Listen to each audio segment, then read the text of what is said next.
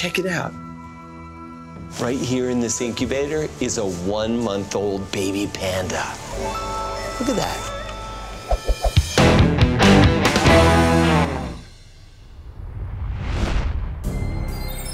The remote forests and mountain ranges of south-central China are home to one of the most famous and vulnerable animals on the planet, giant pandas.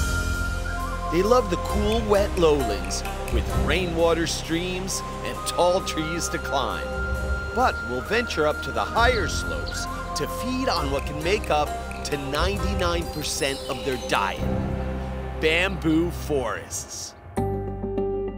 So let's grab some bamboo, suit up, and meet some of the young pandas at the Panda Breeding Center. Hey, you guys back for more. All right, when a pandas are drinking milk, you can really get a close look at them. Look how round the ears are. Love the pattern, white and black. That is the classic panda. I mean, like, what a striking pattern. And the fur, it's so thick. Kind of soft, but also dense, like a soft brush. All right, now it's time for some carrots. So here I got some carrots here, too. And they love to lean back when they eat carrots and bamboo. You like that, huh? Yeah. 1 carrot in each hand. I love that sitting position. I'm gonna sit that way too. Pandas are so comfortable. They're so loungy. They're so loungy. Oh, they're cute. This is awesome. You guys are talkative when you have breakfast, aren't ya? That's panda language. Oh, you want a bamboo? There you go. You gotta peel it. Yeah, peel it first, break it. Use those hands. There you go.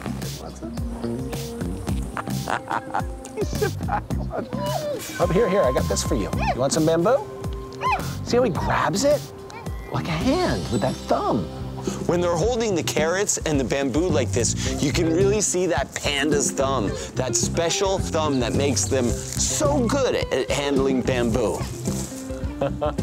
You want this one?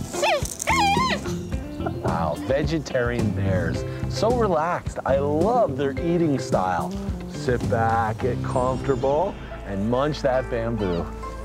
And that's why bamboo forests are such an important habitat for pandas. Bye, guys. See ya. Enjoy the bamboo. And now it's time to meet the newborns. He hardly has fur on him. Look at him. Hardly has fur on him, but you can still see that black and white pattern just starting. Yeah, the black and white pattern is on his skin, and then his hair grows out of that. Right now, she's helping the baby panda go to the bathroom. Because in the wild, the mother panda does this. The mother licks the baby so the baby will go to the bathroom. There he goes. He's doing it. He's peeing. When this baby panda was born, he was only about the size of my hand, like about the size of a chipmunk.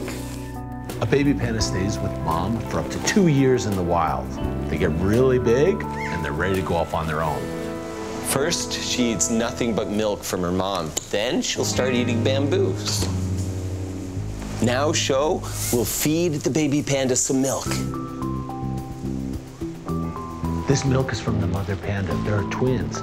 One stays with the mom, one's here in the nursery, and then they rotate every 5 days. Just keeps going. What a cute face. In the wild, pandas drink milk from their moms for almost a year, and slowly they start eating bamboo. He's almost done. There he goes. She cleans his mouth.